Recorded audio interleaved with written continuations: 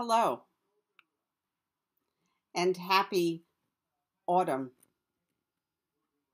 I just love this time of year because it's reminds me of new beginnings. Even though as a child I hated to start school, I was always fearful of what the new term was going to be like, what a new teacher was going to be like, how would I do with the new coursework. And I realize that fear is such an immobilizing force for so many of us. And I wanted to try something a little different in today's video because what I wanted to do is read a poem that I think speaks so eloquently to the issue of fear.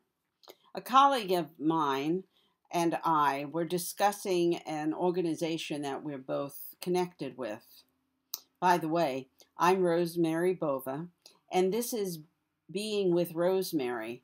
It's a weekly video journal or newsletter that comes out on a fairly regular basis.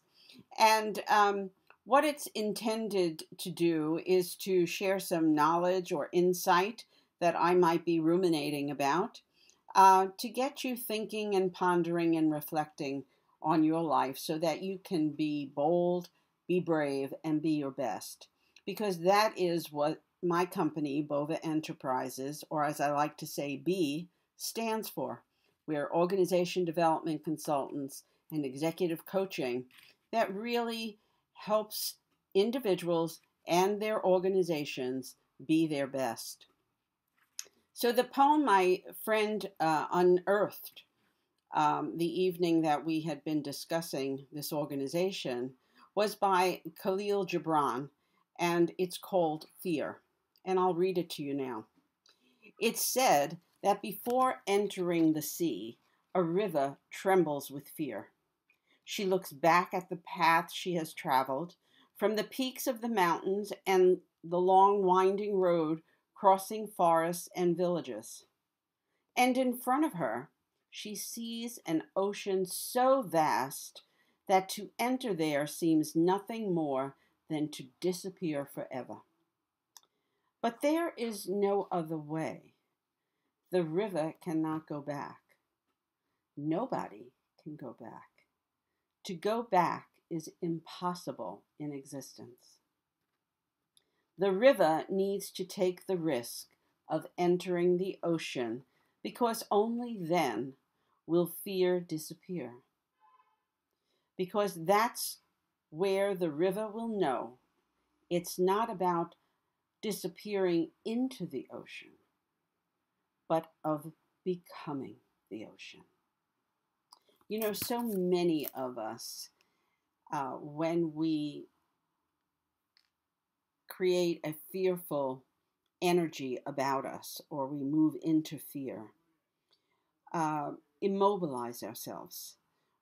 Our whole body tightens, our muscles tighten, our cells go into some kind of um, uh, frozen kind of beingness. And what happens is our whole body constricts. We tighten up. We're unable to move. And that tightness, that constriction, does not serve us well. So I'd like to think what Gibran spoke to so eloquently is about, going through your fear and recognizing that you're growing to a new place. You're becoming the ocean.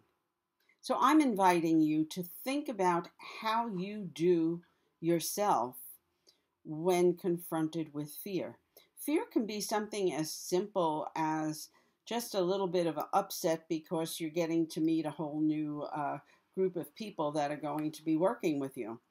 But it can also be very big, like going into a totally new market initiative or wondering whether or not your company will be one of the ones that is going to be totally disrupted.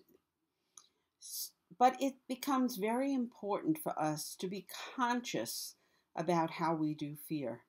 so that we can breathe through it, work ourselves through it, embrace it. It won't go away. In fact, the more we concentrate on the fear, the more solid, in a sense, the fear becomes. If we can just think of it as a, an energy force that is there in front of us, we can imagine ourselves to just walk right through it and be our best. Again, I'm Rosemary Bova, and this is Being with Rosemary. Do visit us at our website, www.bovaenterprises.com.